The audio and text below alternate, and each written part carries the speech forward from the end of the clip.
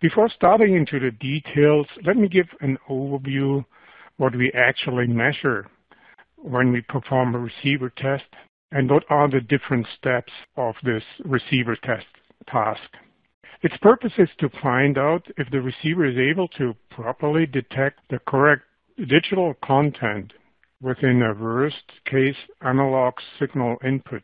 Receiver testing involves 3 steps. The first step, typically a pattern generator, is used to generate this worst-case signal as I was describing before.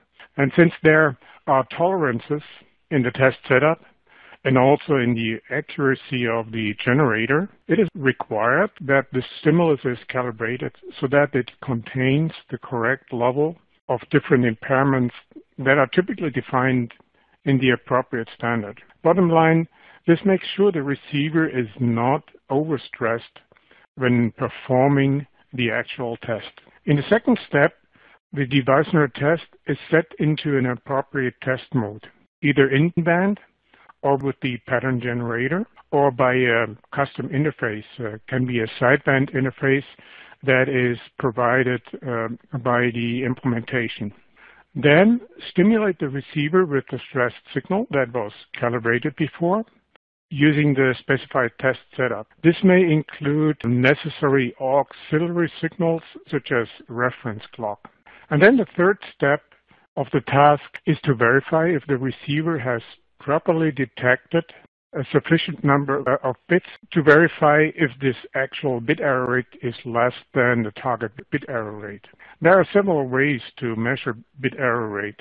The method most often used is that the device node test loops back the complete bit stream it received, and the tester verifies the bits that have been looped back, whether they match with the bits it actually had sent originally. As I said, there are several methods. Another method is that the device node test implements bit counters as well as error counters in its receiver.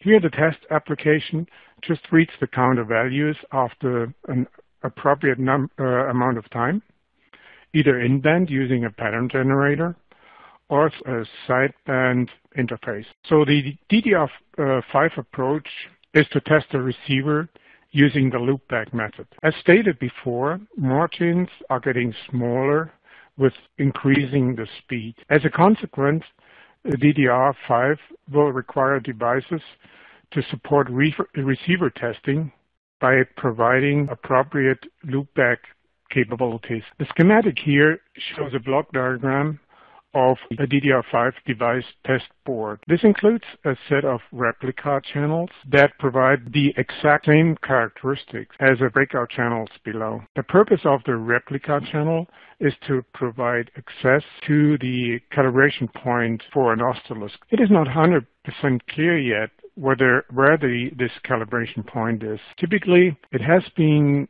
at the ball for earlier specifications, and we assume it's going to be the case for DDR5 also. But if it turns out the calibration point is somewhere else, for example within the device, our approach would be to use the InfiniSim software with an appropriate package model to actually virtually measure at any point in the system or even within the device. After the calibration process, the pattern generator is connected to the TP6 SMA connectors in this example on the slide, and the analyzer part is connected to the appropriate loopback, and test process can start. So you may note in this that this very schematic is actually generic ROM and does not reflect the fact that in DDR5 the clock is differential while the data signal is single-ended.